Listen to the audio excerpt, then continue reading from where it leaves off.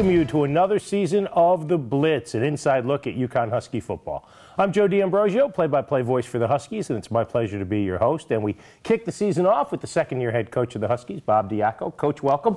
Thank you. Glad to be here. It's been a busy off-season, and from listening to your remarks and getting a chance to see it, it's been a very productive off-season. It has been, absolutely. We've grown in every single area. There's not one area that I'm disappointed in any way. What have you learned, Bob, about your team during this preseason camp? I've learned an incredible amount. I think one of the great things that I've learned is it looks like they really like to play football. So when you have a group that their reason for doing what they do is because they really love what they do, that's the best, because no real variable can change that. So it looks like this team likes to play football. And also, last week you announced 4 captains for the team, and obviously chosen by the entire football family. You get everybody involved in that. Yeah, everybody has a vote. I don't know why they wouldn't. Right. I don't know why, a sophomore, next man in, defensive lineman would have a greater insight as to who would lead the team than, an Anthony Poindexter or one of our directors. I mean, I would think everybody gets an equal vote. Brian Sheriff's announced on Sunday at the weekly press conference as the starting quarterback. Not a surprise, because when we've watched him play, I think, frankly speaking, for a lot of people in the media, I think from an arm strength standpoint, we were surprised at how good his arm strength is, and his mobility makes him a dual threat. He can make all the throws. So you're standing next to a couple of guys. They're exceptional. Garrett, Timmy, even Tyler. Right. I mean, they have exceptional arm strength. So does he have the arm strength that they have? Not at this point. But he can make all the throws. It's not strong. Right. He's got a strong arm too.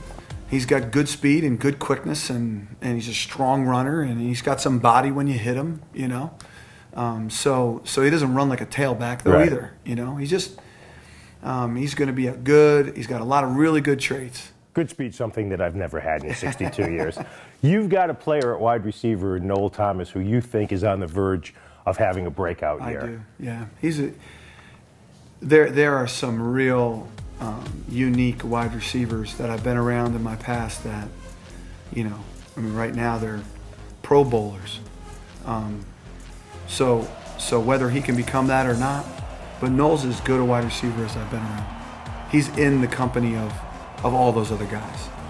He's got very good speed, quickness, body control, strong route runner, big enough body to be an issue blocking, and he's got great hands, courageous attacking the ball. So, I look forward to him having a very big year, absolutely. You bring a lot of people back on defense from a year ago. What have you liked best about what you've seen from your defense during the preseason? Communication.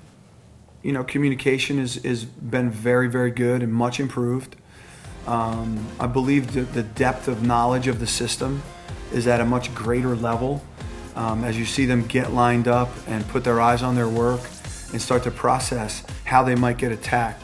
It's just that next layer of understanding. Right. Level 200, which we talked about. Yes, exactly. So we grow from level 100. Exactly, and there's more levels to go. Right. Game 1 against the Villanova team that'll be either second or third in the FCS standings by the time the game is played, led by the best player probably in FCS football in the quarterback, John Robertson. Oh, absolutely.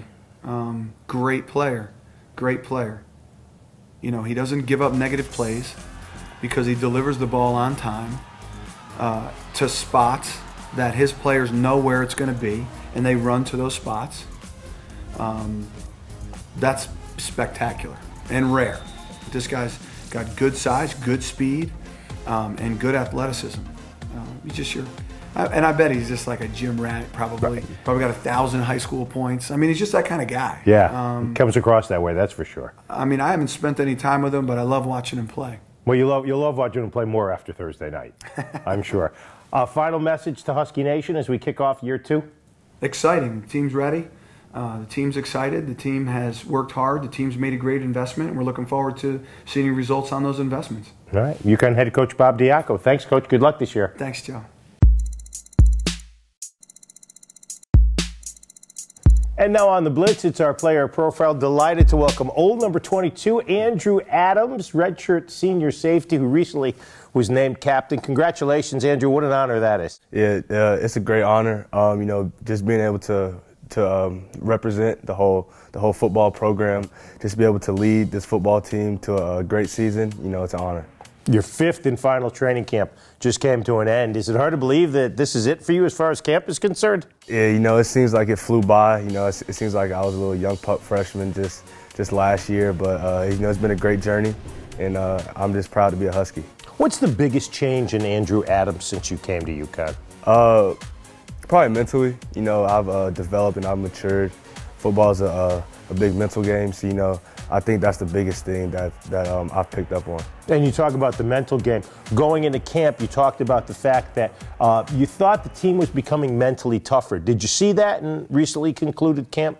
Yes, I definitely saw that. You know, physically, you know, camp, you know, takes a toll on your body, and you know, in the past, when you physically are exhausted, you know, your mental game starts to go out the window. But this year, when guys were tired, you know, that didn't affect their assignments and their mental toughness, because in the game, in the fourth quarter, you still have to be assignment sound, and that's what helps us finish teams off and getting the W in the fourth quarter. Now, Coach Diaco has sung the praises of you and Obi Melanfonwu, the other safety, saying you should be the best safety duo in the conference, if not just one of the best in the country. Talk about how you and Obi work together, and also the other guys in the secondary. You know, me and Obi study film after probably every practice for about an hour.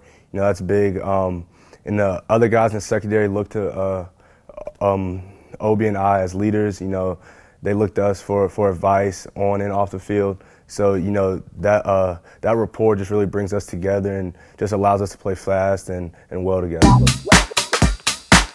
right, now we have a little segment that we call 3 and Out. First is about you. What's your go-to song in terms of pregame music? I would say it's Future. It's probably Blow a Bag. I don't know if you've heard it, but no, I haven't. I find that tough to believe. Oh no, yeah, it's Future. He just released a new album, and so that's probably it. All right, I'll have to put that on my iPad. What was your favorite part of camp, other than the fact of it ending? What was your actual favorite part of camp? I think my favorite part of camp is just hanging out in the locker room and enjoying all my teammates. You know, because that's what I've heard you can't get back. You know, the locker room talk and just the team bonding in the locker room, the stuff that goes on there. I think that's my favorite part of camp. All right, and the last one on 3 and Out. What gets you the most pumped up on game day? I would say just knowing that I'm blessed to have the opportunity to step on the game field, just week in and week out. Because some guys, you know, don't have that opportunity. So I would just say I'm blessed to be able to play the game that I love. All right, let's turn the focus to your teammates. What guy do you think made the biggest growth mentally or physically during camp? Probably Javon Hadley, corner. You know, he's just becoming a great player in front of our eyes. You know, he's very competitive, and I'm just excited to see what he's going to do this year. All right, second question. From what you can tell of your teammates, who had the best summer vacation? Was it you? No, it probably wasn't me. I'm not sure. I would probably say Jamar Summers. I saw him in Florida a few times on the beach, hanging out, riding boats, stuff like that. Nice. Yeah. It's a good summer. Yeah, he's big on social media, so he posts all his stuff on social media. So from what I've seen, it's probably Jamar. All right, let's narrow this down. Of your fellow captains, of the 3 other captains, Andreas, Julian, and Marquise, and I think I know the answer to this, which one is the loudest? The loudest? Probably Marquise. How so? You know, he's just very vocal on and off the field. You know, when he has something to say, he says it and everybody hears it. So I would say it's Marquise. Andre is pretty loud too. Is he really? When he has something to say, he's loud. All right, little 411 on the Huskies from Andrew Adams. Andrew, thanks. Good luck this season. No problem. Thank you.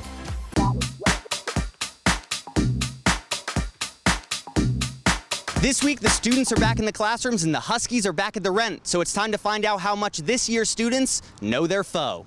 Who is UConn football playing this week? Villanova. Villanova. They are playing Villanova, I believe. Villanova? Yes. Where is Villanova? Pennsylvania.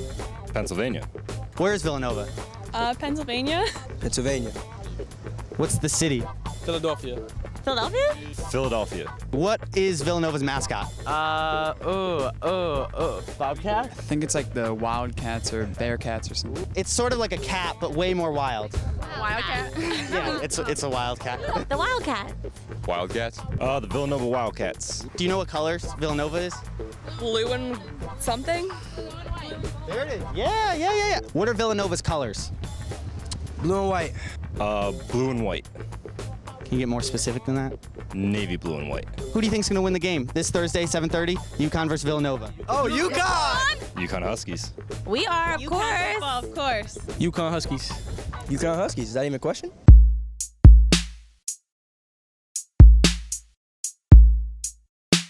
And now on the Blitz, it's a view from the booth. And who better to start out with than the Hartford Courant's UConn beat writer Desmond Connor. DC, thanks for joining us. Thanks, Joe. Thanks for having me. Year two under Bob Diaco. From what you've been able to see in practice and listening to the players, what's the biggest difference in your mind? I think, initially it was very hard. Not hard, but I think some of the guys had reservations about accepting what was going to be new here, and that's always the case with a new coach. But these guys had gone through losing for quite a while, but they've seemed to turn around and adjust to it and kind of buy into it really quickly. And I think that you'll see some of those results this season. It seems like the team, once again, the strength of the team is defense, and nowhere is it stronger than at the safety position with Andrew Adams, who we had on a little earlier, and Obi Melanfonwu. Absolutely. I think I said this last year. I think Obi is going to be a star here. He's definitely headed, to the next level. If he keeps playing the way he is right now, he's a phenomenal talent. And Andrews just had a stellar career all the way through. You have to expect big things from him in his senior year. And I also think the two young guys on the D-line who people are going to want to keep an eye on are the freak, Foley Fatukasi. He's just a physical freak. And Luke Carrizzola, who I think has all the great defensive ends in UConn in his sights to become one of them. And he's one of those guys that's determined to not only do it for himself, but for his team. Whenever you talk to him, he'll say, I want to do this for the seniors. I want to do this for the team. Everybody's invested in each other, and I just want to do my part. So, doing it for the team is a really big thing for Luke, and you got to appreciate that from a young guy. It was no surprise on Sunday when Coach Bob Diaco named Brian Sheriffs as the starting quarterback. From what you've been able to see of him, Des, what's impressed you? Well, Joe, we talk about this for years. I'm a footwork guy in the pocket. I think that's so important to be able to work your magic in a small space. I think that's very important to do. But I think the biggest thing that Brian is going to bring here is that his mindset for ball security is high. That's more important to him than making a play. And if you think about what this team did last year with the 28 turnovers, that's a very important thing to have, for him mentally. But he can throw the ball, right. He can extend plays with his feet, but ball security guys, that's going to be important here to win games. I'm curious to see how the two kids at wide receivers work out. Coach Diaco has said two freshmen are going to play against Villanova. I thought Tyreek Beals, the freshman, was outstanding. He's quick. Coach Diaco talked about the number one thing that he does well is catch the ball. That shouldn't be underestimated.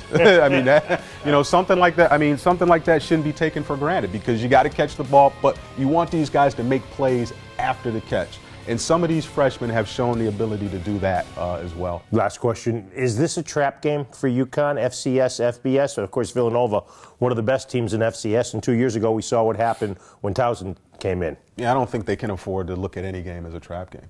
To me, I think it's very important that this team start off 2-0 this year in terms of, showing improvement to everybody, showing improvement within the program and where they want to end up. I picked them to win 6 games this year. I'm an optimistic guy. Yes, you are. You're a half-glass full guy. Right.